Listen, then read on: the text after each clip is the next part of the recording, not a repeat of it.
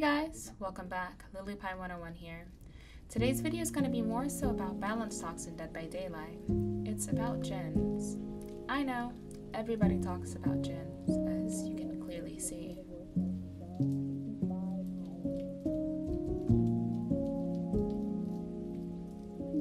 Anyways, I've had ideas floating in my head for a while, but recently I've been thinking about it a lot since I've been seeing a lot more gens slowed down in my games.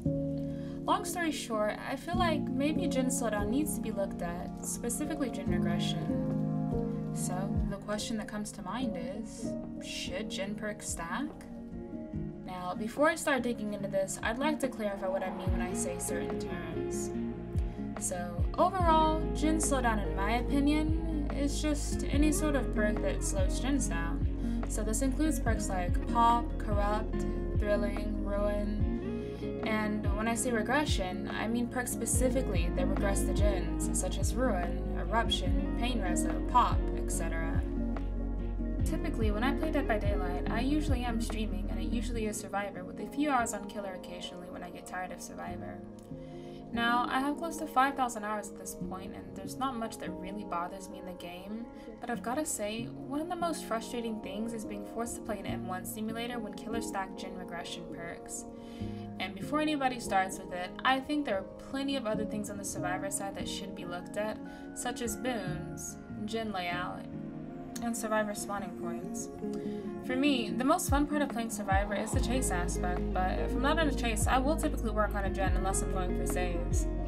But don't get me wrong, I don't typically care how other people play, but it can just be very frustrating for me and my team if we ran a tug of war of sorts just because gen regression perks get stacked. It becomes incredibly boring, and it often results in me either just going next or me just messing around until the killer downs me and my friends. At first, I speculated it's been getting this bad recently because the past 4 killers introduced have been heavily anti-loot and or gen slowdown focused, and the majority are also from popular franchises. This starts with Nemesis from the Resident Evil DLC that was released way back in July 2021, followed by Pinhead, Artist, and now Sadako. The licensed killers from that lineup are also insanely popular, so we do have a large influx of newer players, especially Killer, that's undeniable. And with less experience, of course you want to take an easier way to play Killer. The options are there, so why not? So, as you can tell, unfortunately, these players end up crutching on these perks since they haven't really learned how to play yet, trying to make up for an absence of experience. I also noticed that a lot of the time, their chases turn out to be poor behind the crutch too, whether they chase me or my teammates, and that's not to be rude, just merely an observation. With these builds, it's almost as if killers have become skins instead of having unique playstyles due to their different powers. Most never play into their power and make chases overwhelmingly boring, the thing that I love the most. A little sad to see when you love a good chase, really. Lastly, in my personal experience, whenever they don't win with these perks, they usually resort to tunneling and camping much more often to, again, make up for their absence of experience.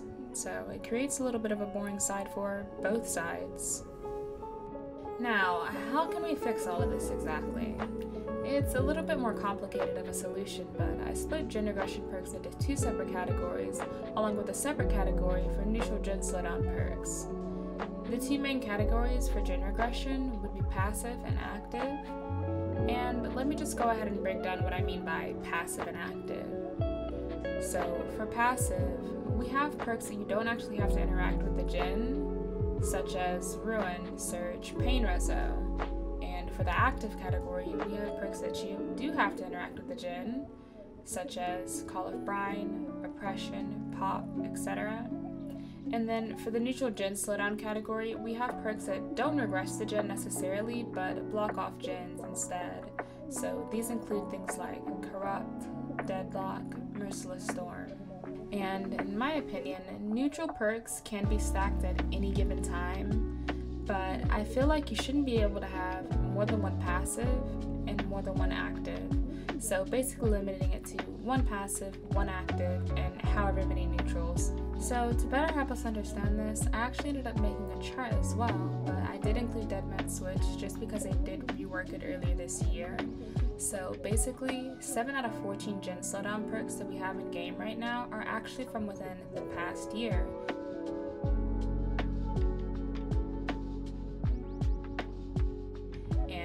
out of 8 are gene regression perks.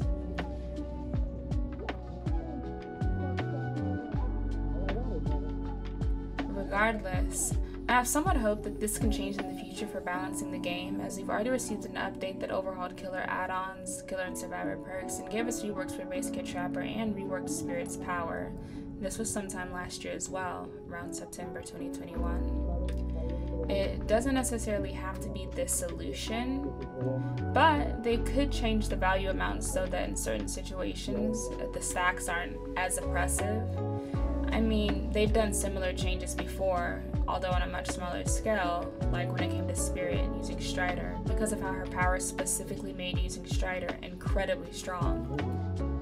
But with my idea in mind, this means stacked gene regression perks such as Ruin plus Surge, Pain Rezo plus Surge, Ruin plus Pain Rezo, etc. are unusable, and stacked active gene regression perks such as Pop plus Overcharge, Overcharge plus Call of Brine, Oppression plus Overcharge, etc. unusable as well. Meanwhile, usable stacked gene regression perks would include Pop plus Ruin, Pain Rezo plus Pop, Surge plus Pop, etc. So the main goal in mind for my idea is to just make it so that there's not as much gene regression all at once, which I really feel like helps. And hopefully in the long run this makes it so that survivors don't have to play in one simulator, and it also makes it so that killers actually learn how to play the fundamentals of killer and don't actually handicap themselves whenever they do decide to play other killers. And those are basically my thoughts for this video. If you guys do like the video, make sure that you like it. Also make sure that you comment some of your own ideas below, or give me a critique if you feel like it. And also don't forget to share it around. I feel like having these healthy conversations in DVD is nice, so I look forward to hearing other ideas.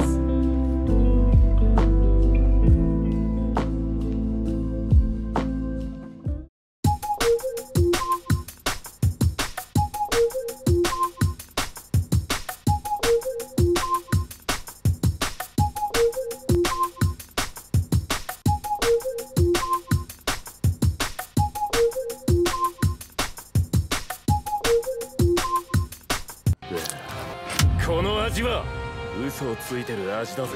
I'ma make you pump like that. Make you pump that.